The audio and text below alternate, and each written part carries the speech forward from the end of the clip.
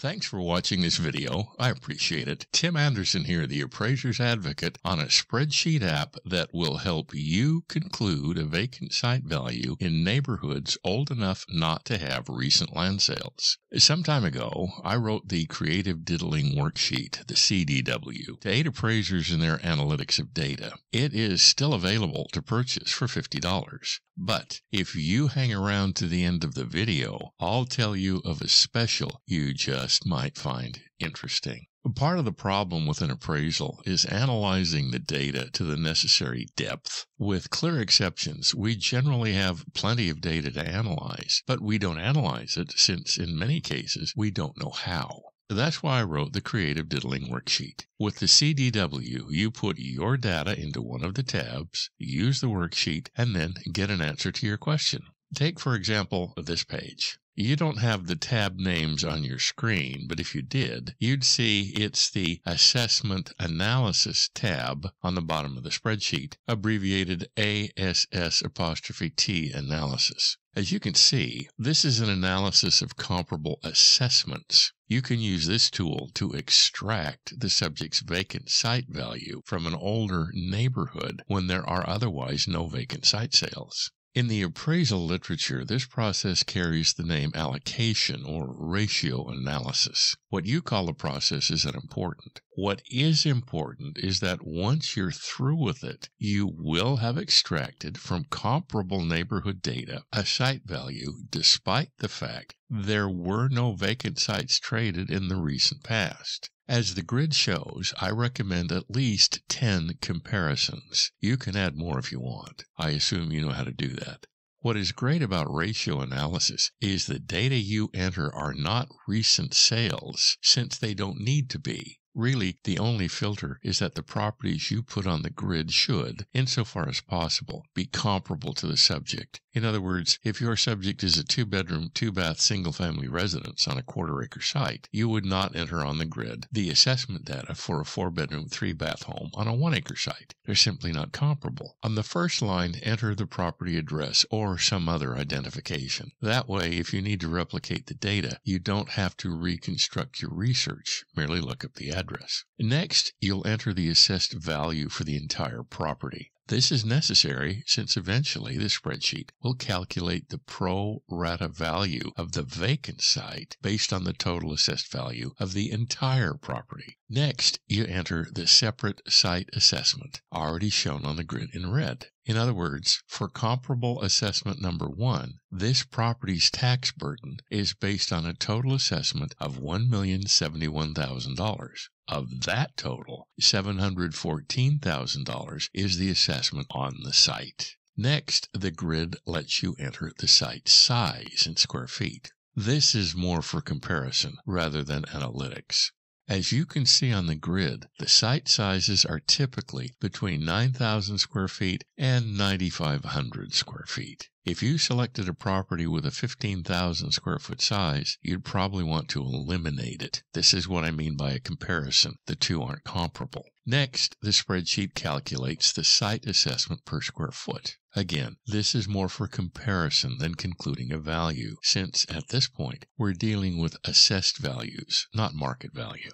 Now we get into the meat of this worksheet. Via simple division, we extract from these data that looking at property number 1, $714,000 is 67% of $1,071,000. The worksheet then carries this mathematical function out to the right. Thus, it's clear vacant site assessments go from about 58% of the total assessment to about 80%.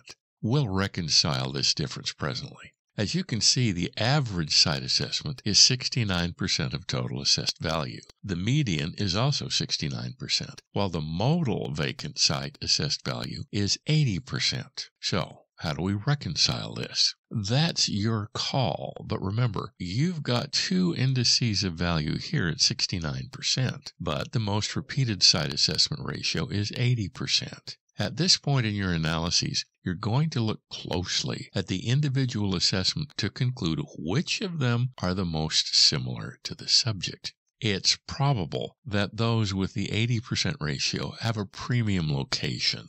Therefore, if your subject has a premium location, you choose a higher ratio.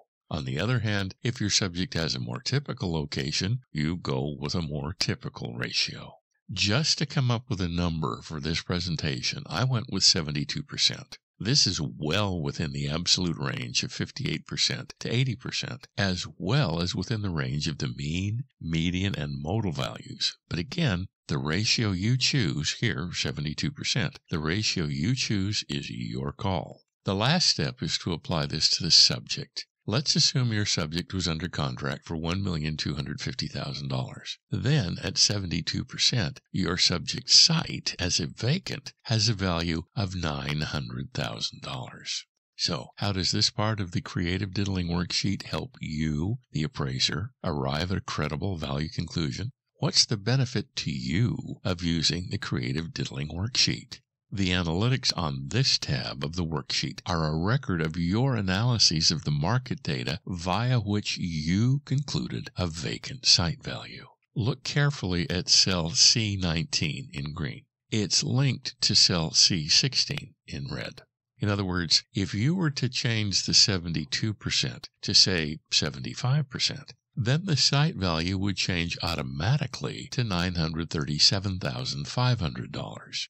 This sensitivity analysis is part of your analytics. It shows you went through various iterations to arrive at the ratio you chose. When you have a record of your analyses, your results are credible since they clearly are not the result of a single guess. And credible results, when you properly maintain them in the work file, are an absolute defense against any charge a state appraisal board may choose to level against you. However, if these analyses are not in the work file, you've got no defense. So the worksheet is a record of your actions you'll keep in the work file forever. It shows how you went directly to the market to extract a vacant site value. No guessing, no rules of thumb, no silly Facebook polls. Simply market data properly analyzed.